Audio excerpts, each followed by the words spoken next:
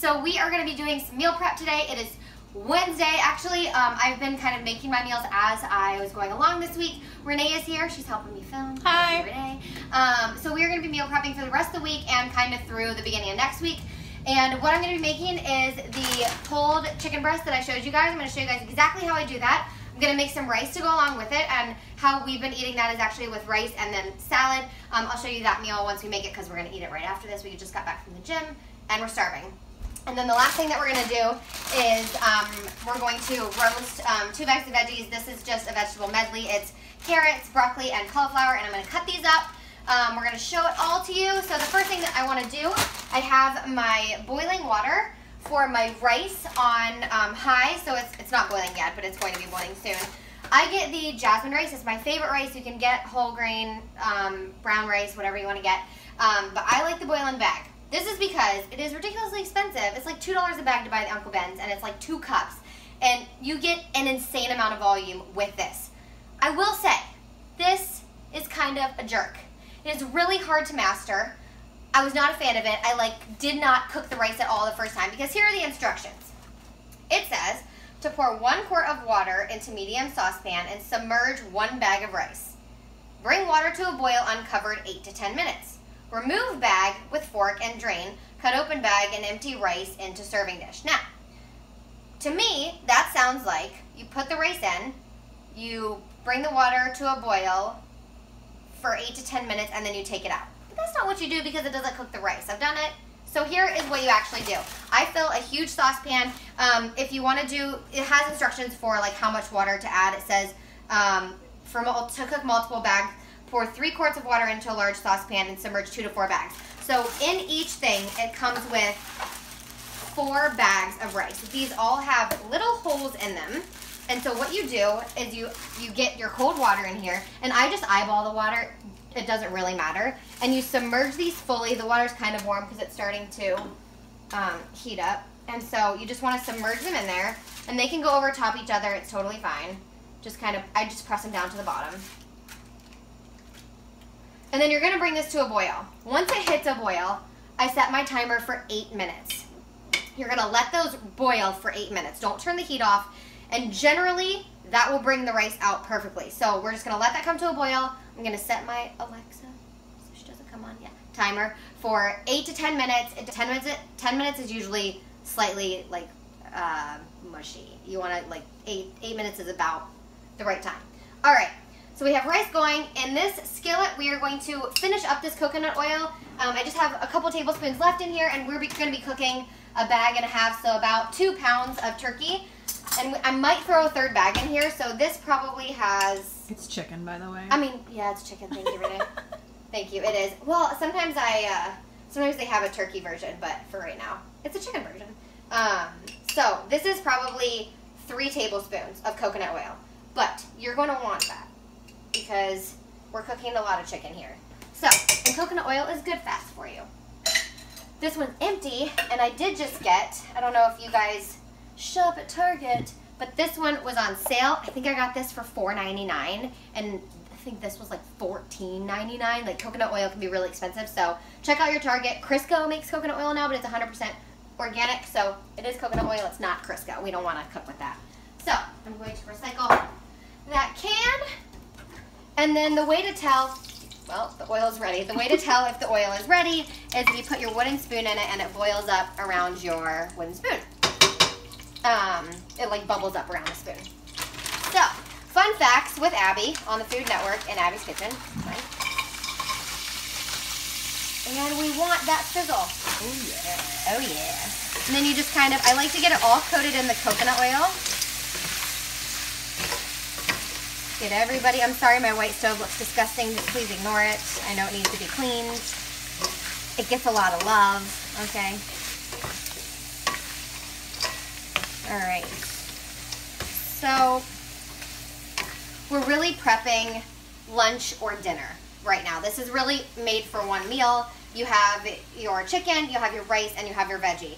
I am gonna be doing another prep video with the breakfast bowls that are my favorite right now, and I'll show you guys that in a different video, but this is kind of what I've been really loving to prep. It's so easy. You don't have to spend hours in the kitchen. You can see I'm doing 3 things at one time. The rice will be done in 20 minutes, this will be done in 20-30 minutes, and the veggies will be done in 20-30 minutes once my oven preheats. So it's really like 40 minutes of prep time, super easy, and this I do get from Target. That's the only place I've been able to find it. It's the Tyson Grilled and Ready, 100% all natural, and I'm a little bit weird about like my meat and like really fatty meat I don't really eat any red meat, and this is the way that I like to eat my chicken and my turkey. I don't eat like whole chicken breasts, like a texture thing with me, so I like the pulled version better. It's like kind of like rotisserie chicken, but they shred it and they freeze it for you. So yeah, so yeah, that's all I got right now. I'll come back when I'm doing something else. All right, so I am opening up this bag of veggies and cutting everything. I like to cut my broccoli like about that size. If you cut it too big, it doesn't roast really well, I think, and I don't like it insanely crunchy. I like it crispy, but I don't like it to be like raw tasting. I don't know if that makes sense to you guys, but anyway, so I cut my broccoli really small, and I'm just cutting, look how massive this is. I'm just cutting all the broccoli, the carrots, the cauliflower, and sometimes you can just like rip it off if you get a big stalk here. Like I can just kind of tear these.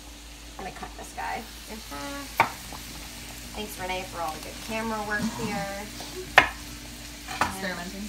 Broccoli, cauliflower. I'm putting them in this big bowl because I'm going to toss them with some olive oil and some salt and pepper. Carrots go just like the carrots. It's beautiful. You don't even have to do anything. More broccoli. Just like to trim the stems because a lot of times the stems look a little bit dirty when you get it from a bag. They look a little bit what? Dirty. Oh, dirty. Don't you think? Yeah. You know what I'm talking about? Yeah. Like, that it just looks like dirty and like old or something. I don't know. Just like, nah, I'm not about that. I do love broccoli though, and it's so good for you. I like cauliflower, asparagus. You could throw some asparagus in here. You can substitute this with asparagus if you like that better. Get the other carrots out of here. Turns out the majority of this is broccoli. So, but it makes it a little easier. I still have to do a little chopping, but one of the things I like hate the most is cutting a whole head of broccoli or cauliflower. I feel like there is nothing worse than that when it comes to meal prep, because one, like, look how messy this is already. So like cutting a whole head of it is just like, no. I get it in the baggie. I do a little bit of chopping. Life is better. Ain't nobody got time for that. Cauliflower you can usually break apart like really easily. I'm gonna make this whole bag because I'm gonna eat this week and next week. So I'm gonna do both bags, which is, let's see how many ounces. It is 255 grams, 9 ounces in each bag. Renee and I are hungry. We just had a killer workout at the gym. We squatted for the full quad day. It was intense. It was really good. In here. Get up in there. There you go. And I like to use extra light tasting olive oil. I'm just going to add like a couple tablespoons. Turn this down just a little. We have, you know, quite a bit here, so I'm just going to add a couple tablespoons of that. Some good old-fashioned pink Himalayan sea salt, or just pink Himalayan salt, rock salt, that's what it's called. A decent amount of that, guys. That's what really flavors it. You can add a little lemon juice to this if you'd like it too, or a little crushed garlic, some pepper. Just get in there with your hands, mix it around. Get it going. Roasting vegetables is the best way to eat vegetables. I'm not even playing. All right, take it over here. We have a grease baking sheet. I'm almost out of Pam, so I'm just gonna do my best with it today, which is really not good overall. Kitchen hack, take a little bit of your olive oil, put it on a paper towel. We have olive oil on all our veggies, so they really shouldn't stick, but just in case. There you go. Spread them out. 425 for between 20 and 30 minutes, depending on how crispy you like your veggies. I like mine really crispy, so we'll check on those in a few minutes. This is done. I'm gonna take these rice packets out. I kind of just, gonna grab my bowl. Let them drain for a second to get as much water as I can out. I use tongs. They're freaking hot. Hot, hot, hot. Obviously, they've been boiling for 10 minutes. 8 minutes, I said, right? 8 minutes. So make sure they drain a little bit, and I always get a bowl. I just rinsed out the same bowl that I did my veggies in. Put them in here, and then I just let them rest for a hot minute and let them cool down, and then I cut them out, and I'll pour them into my meal prep containers, which are over there. Our chicken is still going strong. I like for the chicken to get nice and crispy on the bottom, and so I turn the heat up a little bit on that, and I'm just gonna let these rest. Veggies are still going in the oven. We will cut these open in a sec. I'm just gonna let them cool down for a minute.